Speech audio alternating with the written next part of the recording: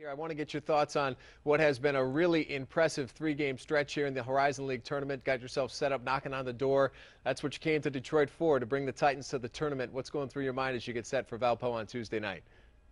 You know what, Tom? One of excitement. My post-game comments last night were that we had the happiest locker room in America, and our young guys really competed and have competed through the three games to have the opportunity to play for those four-letter words, NCAA, that we're so primed for.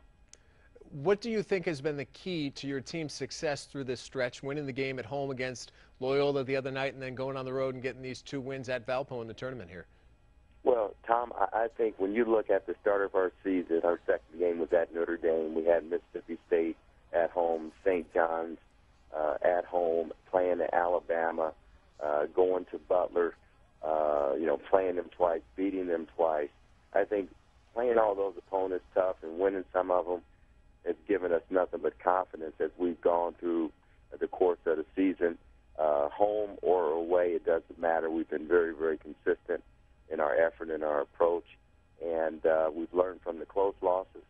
And what we've done down the stretch is find a way to win games.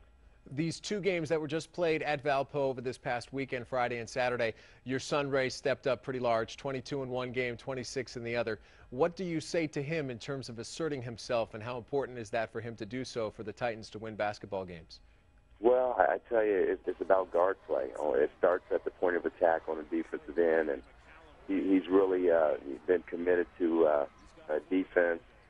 The thing I like that he's done in the last couple games, he's really played with a lot of emotion. He's been a vocal leader, and he has really gotten his teammates involved and really taken over down the stretch, whether it's getting a big rebound or getting an assist or making a three or closing out games, making free throws.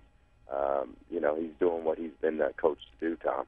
I like that, by the way. Just like Dad tells him to do. You face a team on Tuesday night that's going to get you on their home court, a team that's got a lot of experience winning these types of games under these circumstances. What do you think of this Valpo team, and what might it take to pull off the upset? Tom, they're good. They're a very good team. They have balance with strong inside play, strong perimeter shooting. They have an unbelievable environment. They have tremendous support by the Valparaiso community. So we're going to have to play with poise and composure. We were here about 3 or 4 weeks ago, and we had a 10-point lead. We know the crowd is going to really support them when they need it. We've got to play with poise and composure, and we've got to get an inside game established. I think we can get an inside game established. That'll really help open it up for us on the perimeter. Well, I have witnessed a team that really seems to be coming together at the right time. You got a lot of guys contributing. I think Anderson may have given you more than what you expected out of him. Holman really hit his stride after sitting out some games. You got Khalees and Simon really stepping up for you. Ray's doing his thing. I think the team's well positioned, and we wish you nothing but luck on Tuesday night. Tom, I really appreciate it. Thank you. Okay, thanks, Coach, for a couple minutes.